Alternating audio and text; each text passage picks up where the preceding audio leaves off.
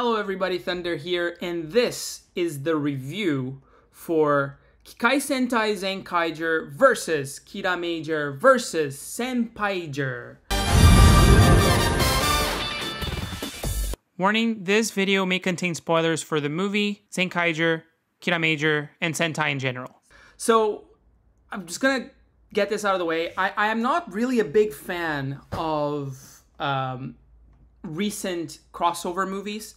I think that they have been really formulaic in a sense. They have always this same formula of like splitting all the characters into tiny groups and then having both Reds be together.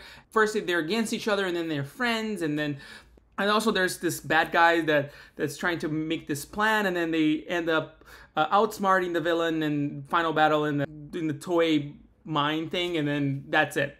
Another thing that I don't like normally is how lopsided most of these movies are. They tend to, the story tends to be a little bit more towards the newer Sentai than the older Sentai, even though most of the appeal is to see the older Sentai back. But this movie is also different. So I really enjoyed it. I thought that it was hilarious. I was laughing the entire way through. The story being balanced between both shows, this is a super balanced movie. You have elements from KIRAMAGER, you have elements from ZENKAIGER, and they cross over really well. They fit really well. So props to the writers to actually make a story that not only it involves both series, but also involves all the characters from these series instead of just focusing on the Reds. So the story of the movie is basically this mad doctor from the Foxtopia that wants to gather all 4 Kanaima stones to basically reshape the world as he envisions. He kind of gets support of some people from Chikatopia, so it's an excuse to have the grunts back. He also creates a warudo, a fake warudo, which is the barbecue warudo, and it leads to the characters spending a lot of time eating barbecue, eating yakiniku, and it's very funny because every time they finish the yakiniku, there's more yakiniku that shows up. So like I said before, one of the things that I don't really like about these Sentai crossovers is that they divide the teams into separate teams. This time everybody's together. All 5 KIRAMAGER and all 5 ZENKAIGER, they're all together. They're sent into this yakiniku world, and then basically if they finish all the yakiniku, then they can leave. However, every time that they finish, there's more meat that appears. But obviously, like in full ZENKAIGER fashion, there are hijinks and the characters use the Sentai powers in a very funny way. They start just summoning Sentais. Like, they bring the yellow one from Goranger, and he comes twice to have the yakiniku. And then the second time has a little plaque saying like, oh, it's my second time. So yeah, they summon a bunch of yellow rangers, with the Zenkai cannon. They summon the Deca Rangers for some reason. Yeah, it's great. Finally, they ended up defeating the villain with the Gorenja Hurricane, and they summon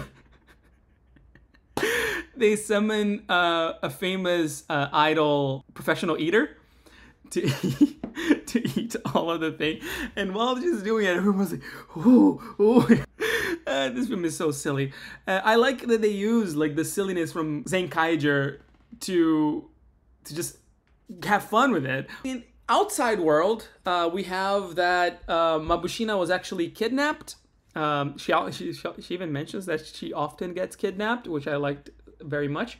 And then Stacy also gets kidnapped because there is this new successor to Bokuaosu that kind of takes over. That's a very funny plot because you think that he's the main bad guy. He's even like, he even has like the more intricate new costume and everything, but he ends up just being a wimp. He doesn't get defeated at the end. He just cries because he got tricked by the doctor character, which is just a guy with a fox mask. Stacy kind of forgives him.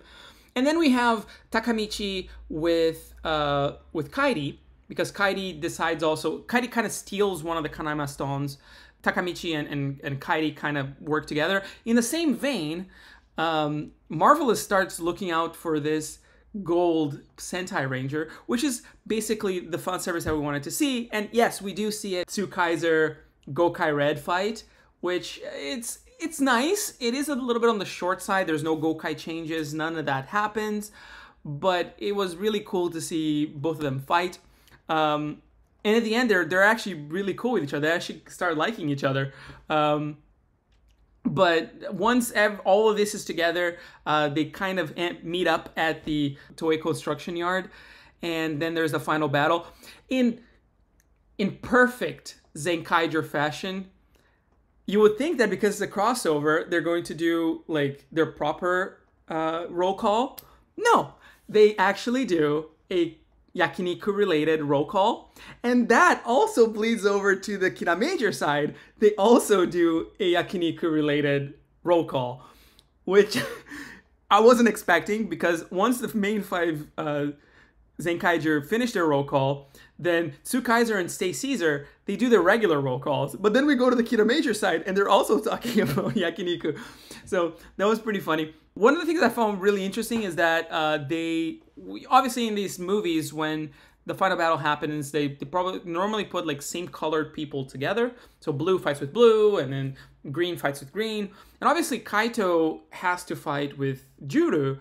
So Judan ends up in the green side. He's actually fighting with Senna. So I guess Judan is our official Green Ranger.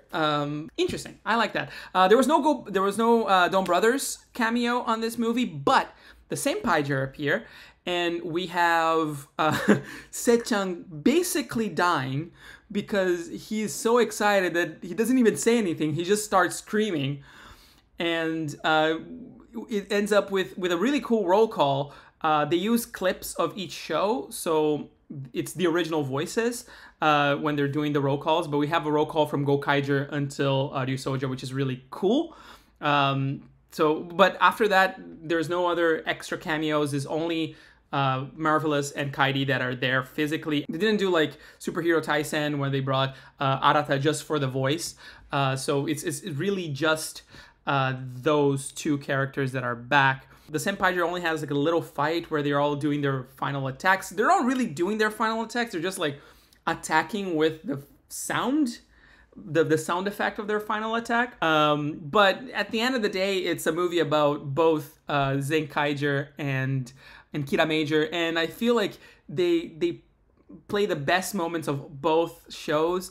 There's a moment where Kiramai Blue, when they're in the yakiniku, they already had 2 rounds of yakiniku, and then he decides like, I'm gonna do my actor face. I'm going to start interpreting as I am hungry. I'm going to use my actor power to win this. And then like he starts eating, but then the monster decides to penalty him for it. So they put like that little brace that squeezes his head that appeared twice in the show, which apparently is a meme from KIRAMAGER now. But that was really funny to see happen. But yeah, no, there's these tiny moments that are so good, so funny. The dialogue is hilarious. We were all laughing in the theater. Yeah, it's lighthearted fun, is what you would expect with ZENKAIGER meeting a little bit more serious team. You're there to have, the movie's an hour long, so you're there just to like have a good time, have a lot of laughs, see cool things like ZENKAIGER and Gokai Red kind of like fighting and interacting. So it's kind of nice to have these little moments and these little like interactions. I really enjoyed it. I would say in my should you watch it scale, it is a hell yeah. You should definitely go see this movie if you're into both shows. If you go see it, you also get this. You get this calendar poster. My back it is backwards. On top we have the movie with all the ZENKAIGER right there. All the Rangers and the ZENKAIGER. And in the bottom we have the Dome Brothers, and now with a little bit of a spoiler with the robot at the corner there. But the Dome Brothers are not in this movie by any stretch of the imagination. Yeah, that's it. That was my review of Kikai Sentai ZENKAIGER versus KIRAMAGER versus Senpai. If you watched the movie, or if you have any questions, let me know what you thought below. And if you like this kind of reviews, there are a couple others in there is Shin Ultraman coming next month, so I'll be going to see and also making a review of that. So I'm very excited. It's exciting times to be a Toku fan. And yeah, I see you guys in the next video.